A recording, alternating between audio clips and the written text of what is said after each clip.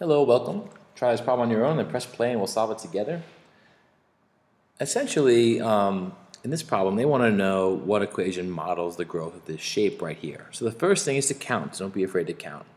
In term 1, we have 2 blocks, then we have 6 blocks, and 10 blocks, and 14 blocks. I notice every time we're adding 4. So my first thought is, okay, the slope's got to be something with 4. And I also notice that this is term 1, so I also want to think, what is term 0? Well, if we went back 4, that would it's kind of weird, but it would be kind of like having negative 2 blocks, right? Because we are losing 4. I don't know how to draw that, right? I don't know what a picture for that would look like. But essentially, we'd have negative 2 blocks. And that brings me to choice 3, first of all. Here our slope is 4, and we're starting with negative 2 blocks. That's our intercept.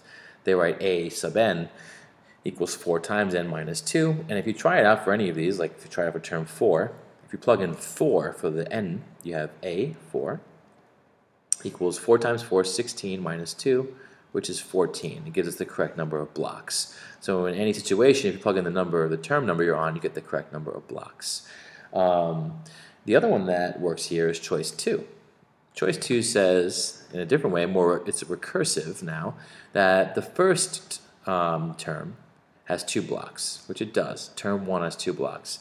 Then to find the next term, or any term, you take the one before it, that's what a n minus 1 equals, the one before a n. It's just one before it, and then add 4. So that's true. Every time, if I want to know what term 2 is, I take the one before it, which has 2 blocks, and add 4 to it to get 6. What this looks like as an equation would be like this. A1 is 2.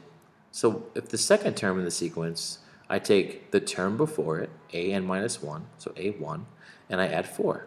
So a1 is 2, and it's 2 plus 4, or 6.